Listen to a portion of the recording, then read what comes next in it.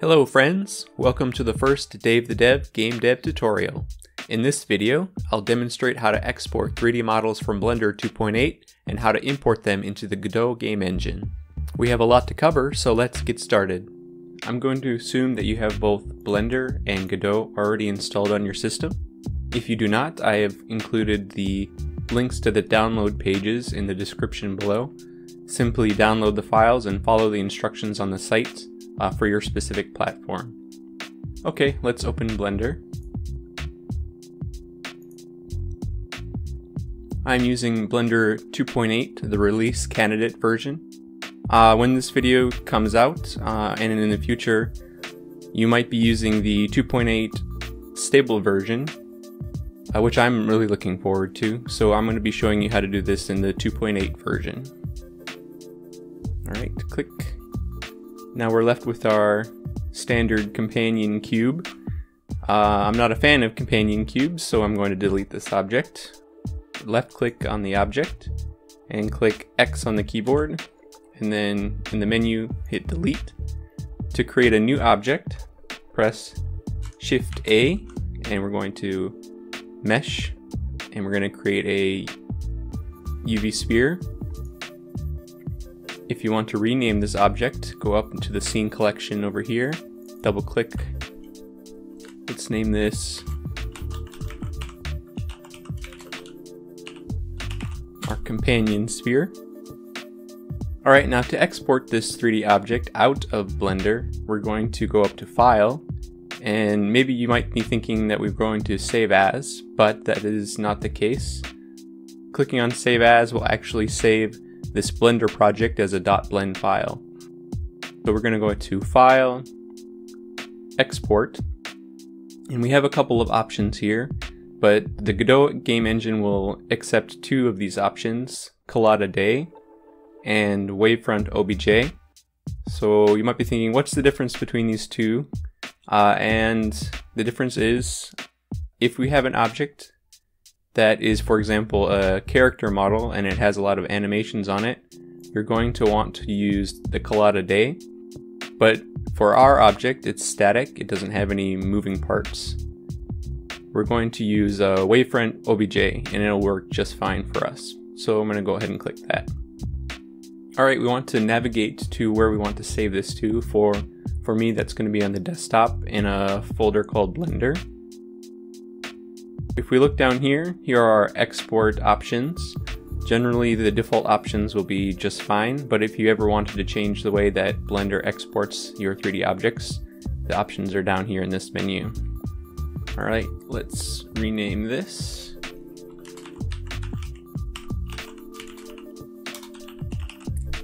And go over here to Export Object. Alright, we don't need Blender anymore, so let's close this. Let's open up our Blender folder. So Blender exported these two files. This object file contains all of our 3D points in 3D space, as well as how they're connected together. So that's the data for our 3D object. And over here is a material file that contains the surface materials of our 3D object. But Godot will not import this, so you can optionally delete it. If we want to create materials for this object, we can actually do that inside the engine itself. Let's open up Godot. Alright, this opens up a project window and it displays all of the projects that we have on our computer. If we want to create a new project, we hit New Project.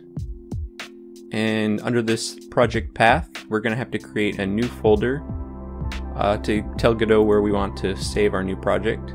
For me, that's going to be under, let's see, Desktop, Godot. Select current folder. Let's select a name for our new project. I'm going to call this Example.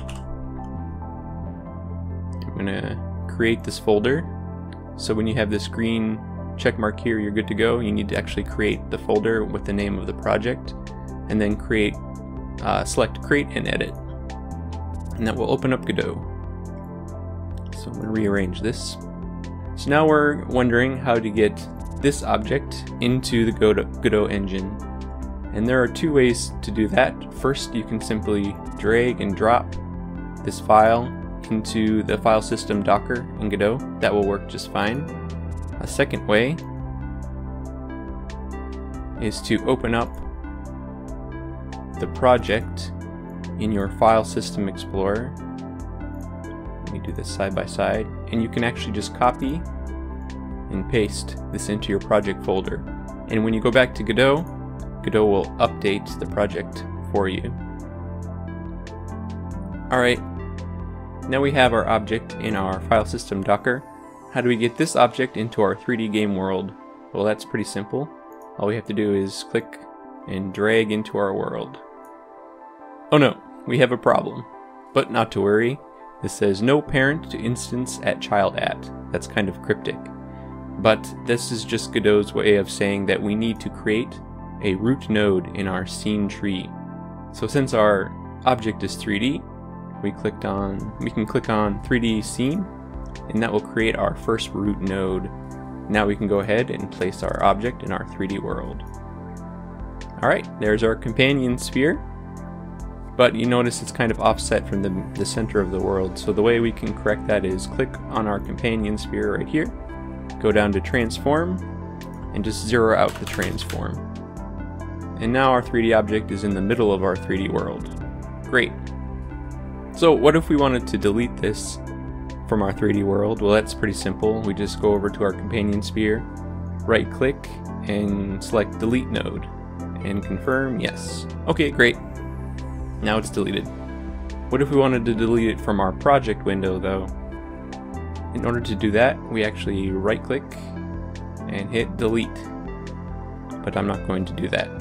You might be thinking that you can actually go and delete the object from the project folder inside your file system explorer, but that's actually not a good idea, because when Godot imports an object resource, it will actually create these import settings files. And if you just delete the object, these import settings files will start to accumulate in your project, and it will start to create errors.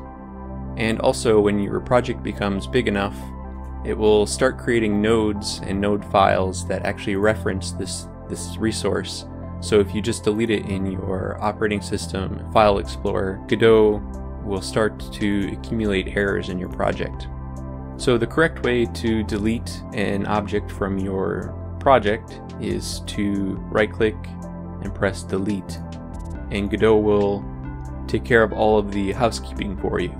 Finally, when we were in Blender, I showed you the export settings menu. There is a import settings menu in Godot.